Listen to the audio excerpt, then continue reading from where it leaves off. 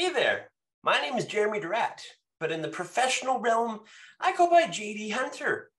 I live in a small community in central Alberta, and for work, I'm a freelance DJ, MC, and public speaker on the topics of mental health, addiction, and community.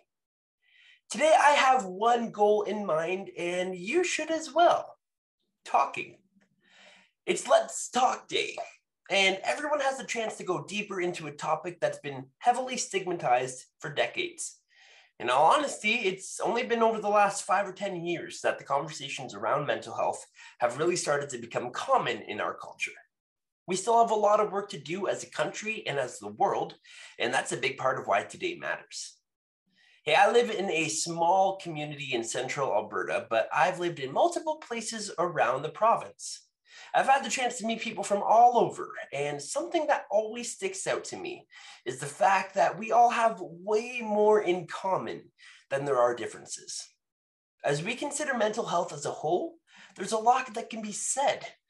I personally have lived with mental illness since I was young, and I want to take a few minutes to share some of my story with you.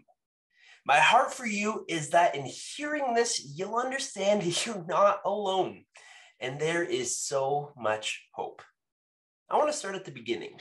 I was born and raised in the tomato capital of Canada, a town called Leamington, which had a Heinz factory, and the information center at the center of town was a giant tomato. I'm the third of 4 siblings, and I've been asked what my life was like before my mental illness started. The truth is, some of my earliest memories were difficult. I would go to my cousin's house for a sleepover, and I'd have an emotional breakdown every time. It turns out that the panic attacks I had were a result of separation anxiety. This is big for me to know, as a few years ago, there was so much about myself I had no idea about. I was 11 years old, the first time I decided that the pain was too much and I was ready to take my life. It's a pretty young age. But to properly understand how I got to that place, I have to go back a bit. When I think of my earliest memories, I can recall good times, with friends and family, with my family. I'm sure most kids can remember good memories, even if there are also tough ones. The problem is, some of those hard moments were very difficult, as abuse impacted the way I saw the world as a child. And interestingly enough, I have something great written here, and as soon as I say it a little bit differently, my mind says, you should start over. But you know what? I'm just gonna let her rip, and we're just gonna be real. We're gonna be real here today. I was 9 years old when I first came across an explicit website. Without getting into too many details, there is content out there that some people use in private times at home. You may or may not now know what I'm referring to, but what's important is the fact that I was only 9 when this came into my life, and it heavily impacted me. It also surrounded 3 separate times that I experienced sexual abuse. Because of all of this trauma, I isolated and withdrew much of my childhood and teen years. I had friends, I participated in a ton of activities, but very often, I was either thinking about that online material or what I could do with it. It was a compulsive, obsessive problem in my life that very quickly became an addiction. It's really tough to talk about all this, but the reality is, if my childhood wouldn't have included any of those things, I would be a completely different person today. I probably wouldn't be talking to you. And to be honest, I have no idea where I would be or who I would have become. I don't like the traumatic experiences, but what I appreciate is that I was given the opportunity in my life to take those experiences and turn them around for good to encourage others. I definitely have more to say about some of my other tough moments, but I really want to get the idea across that you are not alone. There is hope. You're probably going to hear me say that a few times, but I want you to know no matter what your life may look like, there is hope. Okay, back to my story. I grew up in Ontario, as I mentioned, but then due to some tough situations, my family had to move across the country to Alberta. Not only was it difficult to move in the middle of my grade 10 semester, it was hard, as I was homeschooling at the time and switched into a public school. My little sister had dyslexia growing up. She had a really difficult time reading. Because of that, my parents decided she needed a little extra help and support, and since we were close in age, they decided to move us both into home education. This isn't as strange in the world we live in, as I know many folks experienced doing school from home over the pandemic, but it certainly was an interesting way to be raised. It took a lot of work and effort, but not only did I make it through that year, I was able to graduate from high school in grade 12. Woo! I didn't mean there weren't my share of hard parts though through all that. I was bullied quite a lot. Because of the shame I had about what I was doing in isolation, it caused me to have very little self-confidence, and the bullies in my school saw that and pressed pretty heavily on it. I was maybe 11. No, I was 11 the first time I experienced suicidal ideation, but that wasn't the last time. I experienced a lot of dark, heavy moments in my teen years, and if it wasn't for my close friends, my youth group at church, and my family, I don't know if I would have been able to get through it, which brings me right back to the idea of mental illness. Sometimes problems we have are just mental health problems, but there are times it's a hereditary condition, and it can come down to chemical imbalances in our brain. I had no idea what growing up with mental health was, other than the stigmatizing ways people would talk about it. There was little understanding of just how common it is. I would hear words like anxiety and depression thrown around, but it was usually when people made fun of it. It wasn't until a natural disaster took place that I finally started understanding what exactly it was. My dream and goal in life since I was 6 was to work in radio. I loved everything about it. Sharing stories, playing music, interviewing members of the community, getting out and about, being recognized. It was all a ton of fun. It was awesome. That was until I had to broadcast from the middle of what I believe has been deemed the largest natural disaster in Canadian history. Don't quote me on that, but I think that's factually accurate. Back in May of 2016, Fort McMurray, Alberta experienced the Horse River wildfire, which saw the whole community evacuated. Tens of thousands of people, around 90,000, all had to leave the city with one way in and one way out.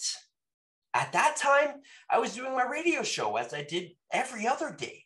But on that day, I had to share news, help everyone understand what was happening and where, and to come to terms with the reality that I might not make out of there alive. That horrible moment in my life triggered an almost 7-year journey, which I now find myself in. I found myself at the brink of suicide several times over the past few years. It really didn't change until I started realizing that my personality wasn't the same as the mental illness I lived with. I was officially diagnosed this last year, 2022, with generalized anxiety disorder, major depressive disorder with a seasonal component, which is why winter is a lot tougher for me than summer, attention deficit hyperactivity disorder. Most people just say ADHD, which you may or may not know is the squirrel one. Oh, also obsessive compulsive tendencies, and I also battle addiction. Having diagnoses from my psychiatrist was an incredible moment for me and a huge part of my story, as I finally understood why I was the way I was. And that's a huge part of the story. I didn't survive the wildfire and then move on and be good. It's a journey. Every year I learn something new about myself, and I'm able then to apply it to my current circumstances. So if you feel like there are things about yourself that don't make sense or you don't understand, that's okay. I've been there too, and there's also hope for you. In fact, I was told by one of my instructors in college that the lisp I had was not enough for anyone to, in their right mind, ever hire me to be on the air in the radio industry. It's a part of me that I grew up with, and according to him, that was enough for me to no longer be hireable for the on-air presentation aspect as an announcer. Not only did he end up being wrong in the end, but I persevered above and beyond anything he expected from me based on that shortcoming. I knew what I was meant to do, and I did everything I could to go after that dream. There may be people in your life that don't see it.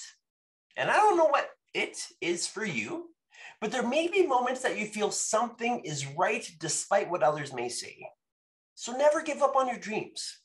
If you truly believe something's right for you and it doesn't harm you or cause you damage, then go for it. For me, it was radio, public speaking, mixing tunes as a DJ, anxiety coming out, sharing with students across Canada as a keynote speaker and as an MC. This is what I'm meant to do.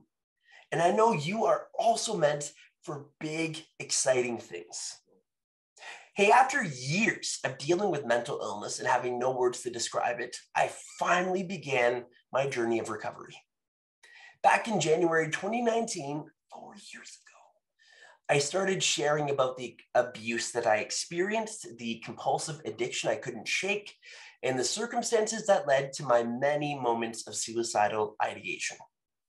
The last 4 years have been the most important years of my life. I began allowing myself to kick shame to the curb, to move from isolation to community, and to find out that I'm not the only one who dealt with these problems. In fact, there's a lot of people out there like me, broken, hurting, isolated, filled with shame and regret. Discovering that I'm not alone allowed me to finally dig into the roots of addiction, mental illness, and the after effects of abuse. And things make sense now in my life, like they've never made sense. I've learned about self-care and the importance of managing my mental health, finding ways to manage anxiety, depression, ADHD, and all the other things floating around my brain. Perfectionism. There's so much that I go, it doesn't stop. It's nonstop up here. And learning these healthy coping mechanisms has helped me to learn to thrive, excel, and grow despite all the things that have caused me to give up in the past or wanted to give up in the past. That doesn't mean everything's easy. I still struggle often with addiction, shame, and isolation. But I understand what it looks like now. And I can reach out to friends in my life who have become like brothers. I've forged relationships that allow me to really know other guys, flaws and all, and they know me as well. Not having to be alone has single-handedly changed my life forever. Because I learned to be brave, reach out, and speak up, the slogan from my friends at HEADSTRONG, I learned how to daily work towards health and wellness. Breaking the stigma that surrounds mental health problems will change the way our country and the world operate. More grace, compassion, and empathy for each other is the key to moving forward. Living with mental health difficulties doesn't make you weak. It doesn't mean you're not good enough. It simply means you're one of millions of Canadians who also deal with these problems, and you may even around the world, wherever you're watching this from. For some, simply changing our life and finding healthy coping mechanisms can be enough to get past mental health problems. For some, such as myself, a little extra assistance is needed.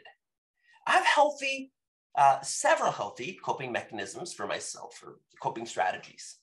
I take time for mindfulness and meditation. I read my Bible and devotions. I journal my thoughts. I share my story with brothers from around the world that I meet with on a weekly recovery call. And these are just a few of the things I find helpful. Finding balance in our life includes physical, mental, spiritual, and relational health. As you can appreciate, there's a lot of heavy stuff there. But here's the important thing. I thought I would take the majority of those things with me to the grave. I didn't think I'd tell a soul. The freedom I have found in my life came after being brave, reaching out, and speaking up. I couldn't do it alone anymore. It was literally going to cause me to take my own life if something didn't change. So talk to someone today. It's Let's Talk Day, and my encouragement for you is to do something good for your mental health every day. Call a friend, go for a walk, binge out on a good Netflix series, write in your journal, eat healthy, good foods, drink lots of water, and find balance in those many parts of what makes you, you. Your worst days don't define you. The way you deal with your worst days is what defines you. Moving forward, consider, how are you going to deal with hardships? I hope you stand up and rise above the stigma and tell someone what you're going through. Maybe you'll start a support group or make a new friend today that could very well be someone that you need, and maybe they need you in their lowest moment. I believe this is the generation that will see the stigma of mental health removed, and it starts today with you and me. If you're not growing, you're dying. So never stop growing and never stop becoming the person you're meant to be, because this world needs you. There's no one else out there like you. So please don't deprive us of your unique gifts, talents, and light. The world needs you. Be blessed and encouraged today that you can do it. And today might be a good day to talk, but so is every other day. This is a conversation that needs to continue. It's definitely not reserved just for Bell at Sock Day or even at a HEADSTRONG summit with my friends from the Mental Health Commission that I work with. Be brave, reach out and speak up whenever you need to talk, and encourage your friends and family around you that they too can be brave. I want you to take care, know that you matter, you are loved, and there is purpose to your life. Have some great conversations today. Never give up and stay alive. You can find me on all the socials at JDHunter Music if you want to connect. Also, JDHunter.ca. Thanks, everyone. Bye for now.